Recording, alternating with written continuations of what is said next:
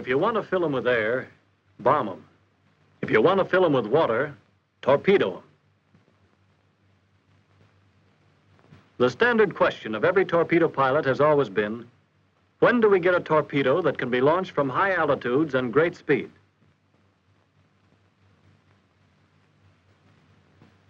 The answer is that we have such a torpedo now. And here it is, launched at 260 knots and 800 feet.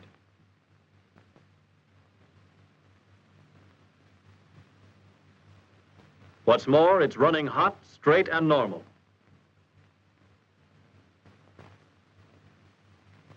All torpedoes of the Mark 13 Mod 6, 7, 8, and 9 type look pretty much like the older models.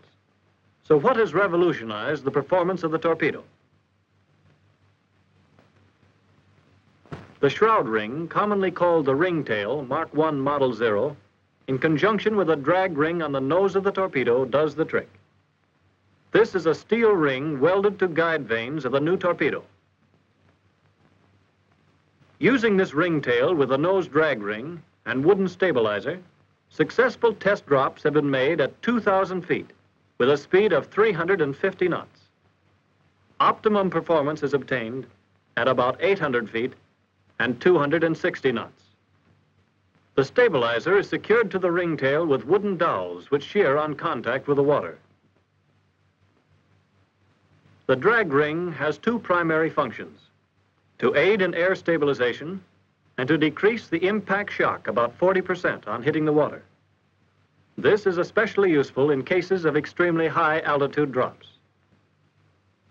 In a torpedo drop, any deviation from true air trajectory is liable to cause damage on impact.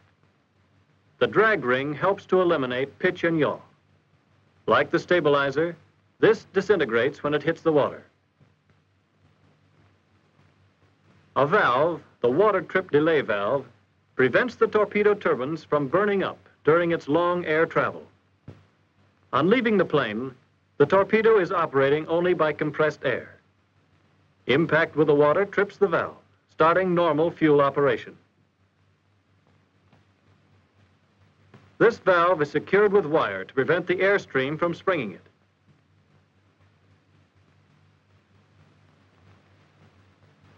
Similarly, high speed and altitude make it necessary to prevent the impeller on the exploder mechanism from turning while in flight. A piece of .020 annealed soft copper wire is used.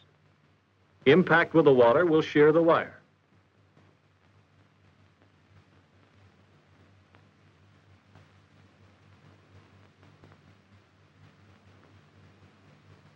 At high altitudes and in cold climates, special precaution must be taken to ensure a sufficient amount of antifreeze in the water chamber of the torpedo. Buoyed instructions should be followed. With the new Ordals enforced, not only will the torpedo be more stable in the air and in the water, with no appreciable broaching or hooking, but initial dives in 85% of cases will be no deeper than 50 feet if the proper entrance angle is used. Remember that proper depth settings must be determined for the type of target to be attacked. This should be in accordance with tactical doctrine. Depth settings as shallow as 5 feet may be used successfully. Against armored vessels, it is necessary to set the depths to strike below the armor to achieve maximum destruction. However, take care that the torpedo is not set so deep that it will pass under the target.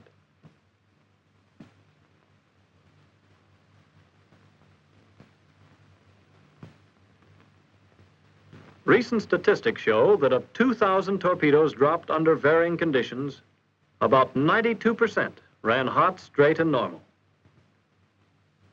And in combat, the percentage of hits with torpedoes is greater than that of any other form of attack against shipping. And experts have figured that the plane is now from 40 to 50% less vulnerable to enemy anti-aircraft fire when using the new recommended high-speed, high-altitude approaches.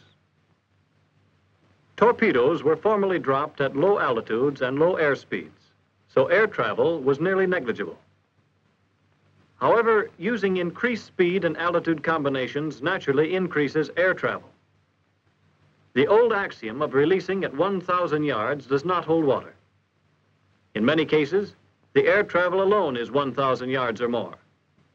At present, the torpedo is set to arm with a run of at least 260 yards.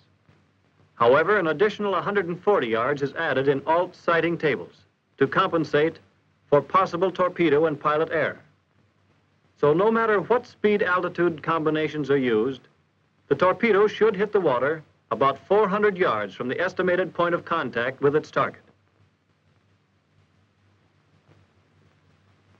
A chart to serve as a torpedo launching guide has been published in Naval Aviation Confidential Bulletin for July 1944.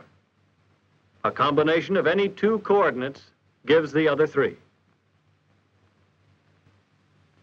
For example, enter the chart with a dropping speed of 260 knots and a dropping altitude of 800 feet.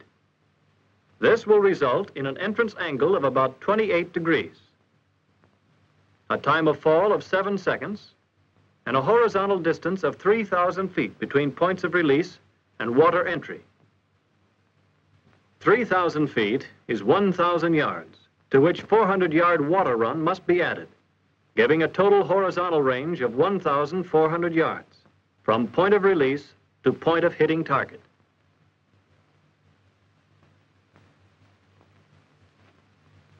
When a torpedo is dropped, the crosswind acting on the plane at release imparts a motion to the torpedo, which acts on it throughout its time of flight and is in addition to the motion of the plane.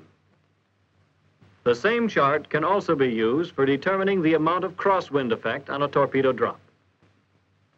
So at 800 feet, the torpedo takes about 7 seconds to fall. A simple formula works out the rest of the problem. Crosswind effect is equal to the time of flight of the torpedo in the air in seconds times the velocity of the wind in feet per second. In making allowances for crosswind, the only effect to be considered is that on deflection. The effect on range may be disregarded. Always apply wind allowance on the side from which the wind is blowing. Disregard winds with relative bearings of less than 30 degrees or more than 150 degrees. Winds on the bow or on the quarter have only a slight effect on deflection, but winds on the beam may require important corrections which must be made. The following tables present practical aiming allowances. Mount these tables on cards where they will be easily available to the pilot. For winds of varying velocities on the bow or quarter, for two different sizes of ships, these allowances in ship lengths should be made. For winds on the beam, note the great allowances in ship lengths which must be made. Get these tables from your instructor and study them. Tables for aircraft torpedo sighting and launching data have been prepared by Buord and published as training literature by CNO. Let's break down Table 4 and see how it works. Altitude of 800 feet, estimated target speed 20 knots, and its length about 600 feet. Aiming point is 1.15 ship length ahead of the bow. Your own ground speed is 260 knots. Slant distance to point of impact should be 1,457 yards.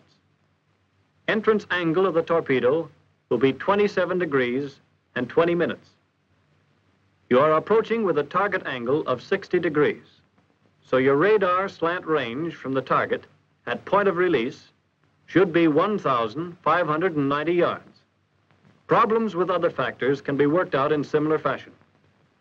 This chart should include data for shallow water drops, using these combinations of airspeed and altitude of release. Here, speed in knots is roughly equivalent to altitude in feet. Radar slant ranges are roughly 700 yards less than those recommended for open sea drops. The toughest part of the new aiming problem is releasing the torpedo at the proper range.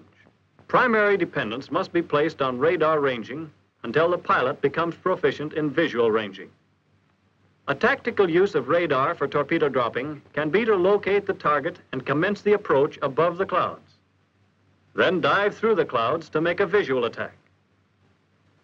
Another possible use is attacking anchored ships, using radar for ranging as well as locating, with a drop through the low overcast.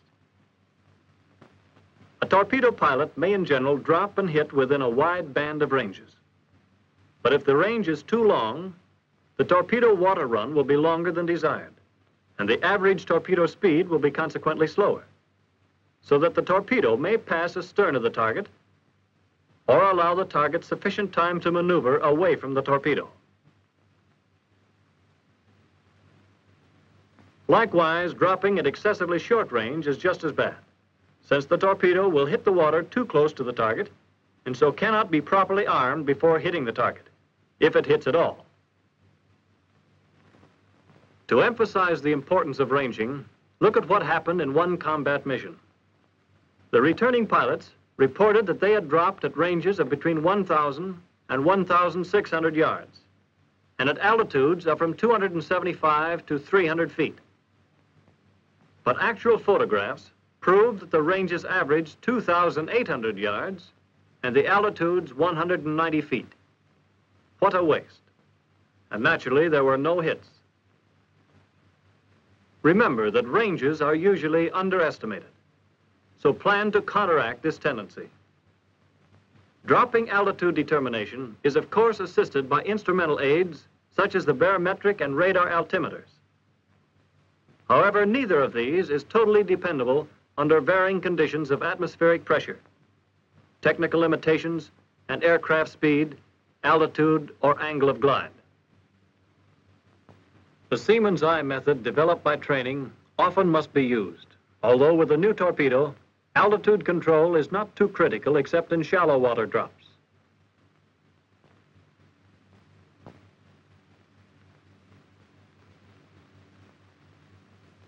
The full range of entrance angles is 18 to 22 degrees for shallow water, 22 to 32 degrees for open sea or deep water.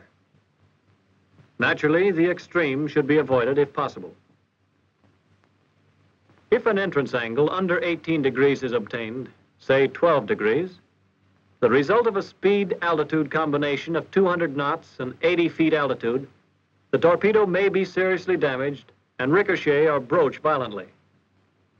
If the controls are damaged, as they probably will be, the torpedo may sink, or at least have an unsatisfactory run. If the entrance angle is steeper than 32 degrees, the usual result of dropping from high altitude at low speed or dropping in a glide of over 10 degrees, not only is there the danger of the torpedo hitting bottom because of the initial deep dive,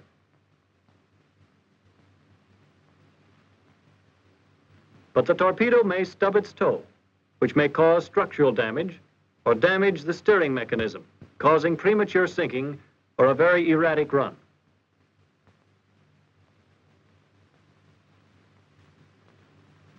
Target angles are between 0 degrees and 90 degrees, since attacks from abaft the beam should be avoided whenever possible, because a fast-moving target can run away from the torpedo or maneuver to comb the torpedo tracks. In any case, small errors in range estimation on stern shots will cause misses that might have been hits with the same error on bow shots. Also, stern approaches will expose pilots to AA fire for a longer time, as closer drops must be made. Obviously, it is best to drop at an angle where the longest target is offered to the torpedo at impact. Perfect conditions would be a drop in which the torpedo ran at an angle of 90 degrees to the path of the ship at contact, or as close to that as practicable.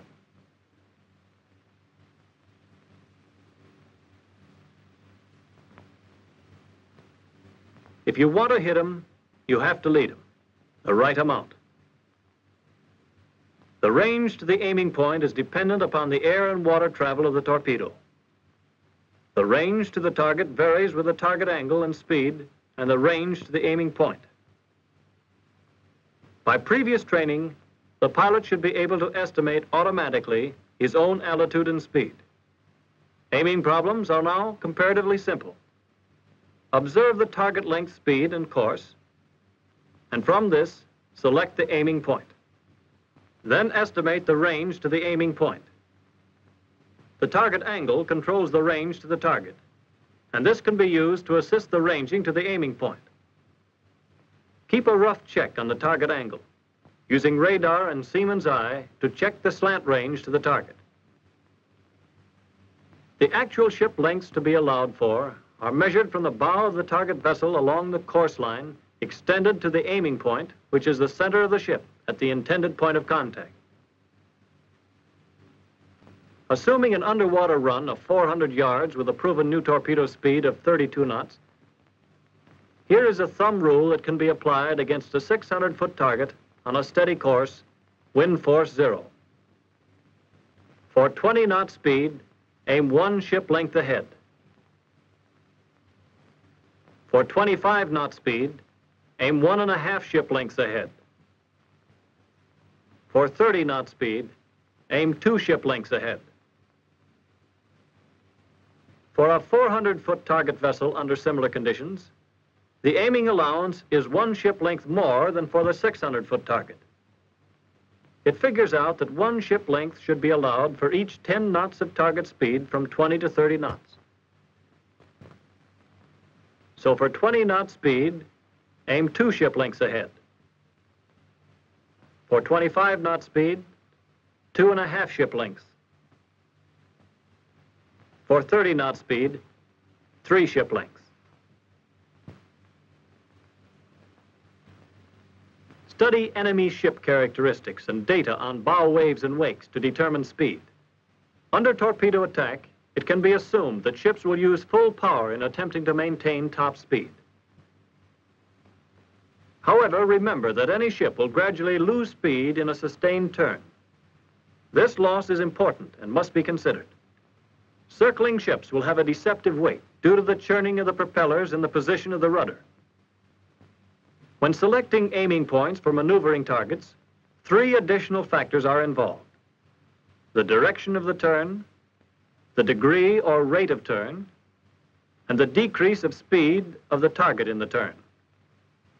In this example, assume that the target is in a developed turn and is using full power and full rudder of 35 degrees.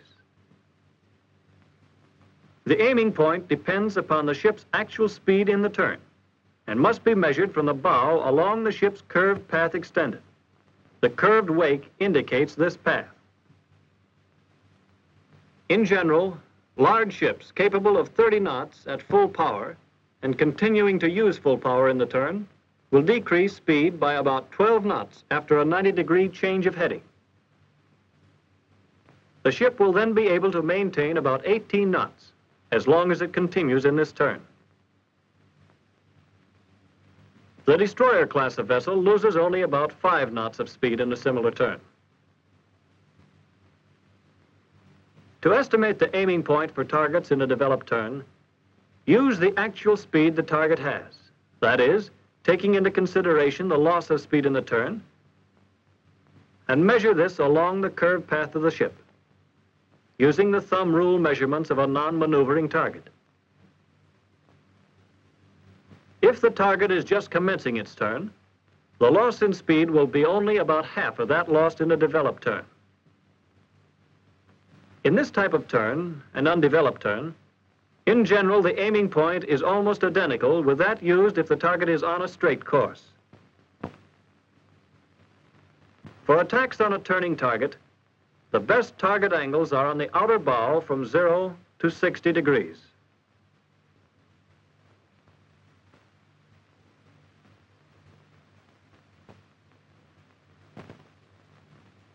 On the inner beam, the best target angles are between 90 and 150 degrees. In any case, the actual target size presented to the torpedo is the controlling factor. For a U.S. Navy light cruiser using full rudder of 35 degrees and 30 knots initial speed, it takes the rudder about 23 seconds to become fully applied, and about 10 more seconds for important changes in the ship's heading and position to take place. The use of high speed and correspondingly high altitudes naturally calls for entirely new tactics, and therefore a new concept of training. so that the pilot is equipped with the knowledge and experience to put these new tactics to use. Training for torpedo dropping should follow a fairly definite pattern. First of all, study and talks with experienced pilots and crewmen. All available Buord publications and official dispatches should be considered carefully. The pilot should then commence training with dummy runs. After making proper dummy runs checked with the F-46 camera, he should then use concrete blocks or dummy torpedoes. This can be followed by live torpedo drops, all with single planes. As many torpedoes as possible should be dropped. Statistics indicate that for best efficiency, the average pilot requires at least 6 single live drops before graduating to group work. Strengthened exercise heads, as provided by Buord, should be used. Sections of 3 or 4 planes should then work together, followed by practice with divisions, then with squadron attack, winding up with coordinated attacks with fighters and dive bombers. In each case, whether single planes, sections, divisions, or squadrons are used, dummy runs should be made in sufficient number to ensure best results for the final live runs. During all of this, trained pilots should be used as observers and consulted after each run. It is helpful to think of the attack in 3 phases: the approach dive, the attacking dive, and the aiming run, then retirement. In addition, pilots dropping torpedoes should record pertinent data for comparison with photographic data. Another very important factor in training as well as in combat is the correct use of photo assessment. The study of photographs from the F-46 camera mounted in TBMs will prove an incentive to good pilots and show up bad pilots. In combat, the photographs will also serve as a final means of recognition and verification of results. It is essential for proper training to furnish the pilot with high-speed maneuvering targets for torpedo dropping practice. These targets should not be smaller than a DD. The new technique of torpedo dropping makes it almost imperative that the final torpedo attack be initiated in a glide of 20 to 40 degrees from no less than 5,000 feet altitude. The range will then be about 3,500 yards. As the plane approaches the correct dropping range for the speed and altitude combination selected, it is pulled up to level flight momentarily and the torpedo released. Drop should be from level flight, although it is permissible to drop in a glide of not more than 10 degrees. But note that this will affect the air travel.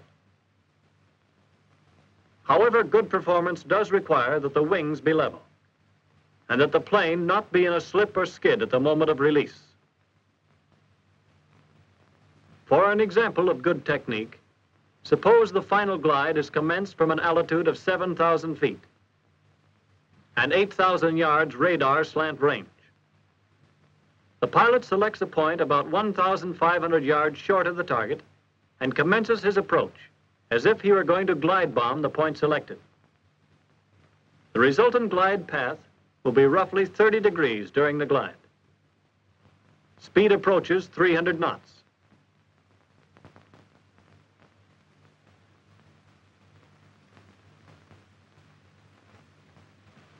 Target maneuvers are offset by changing direction of glide as necessary.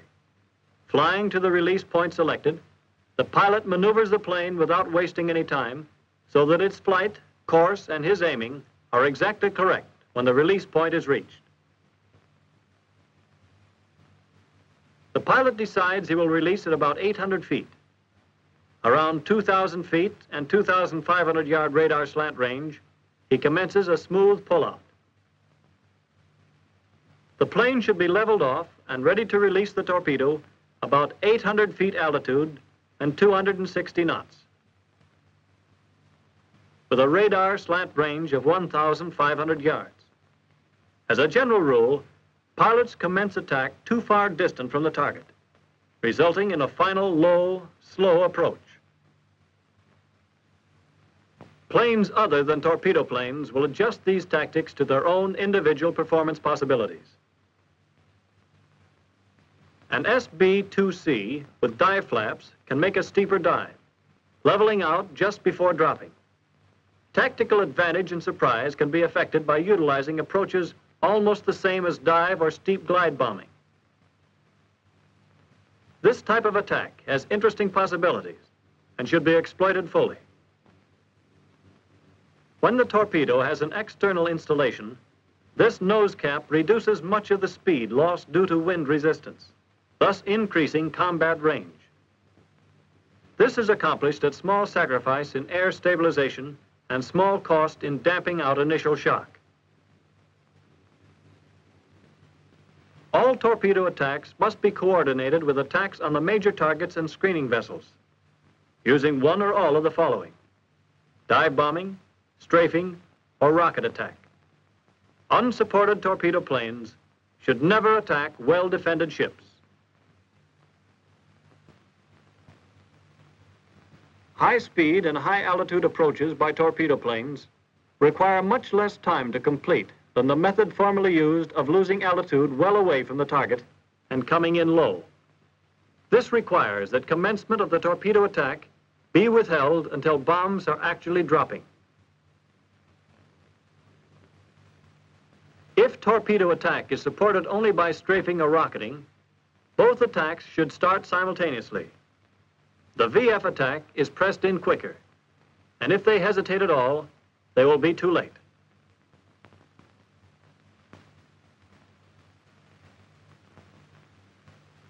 This is not only for diversion, but some anti-aircraft guns may be put out of commission, and possibly the torpedo planes will be offered a target whose speed and maneuverability has been greatly reduced.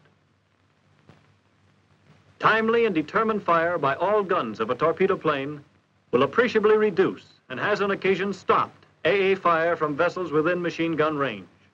Concerted attacks by supporting VF will also assist torpedo planes in retirement. The torpedo is still the most potent single weapon of destruction against enemy shipping, but only if used properly. It's up to the pilot to see that it is used properly, making the most use of these recent improvements. This will be the result.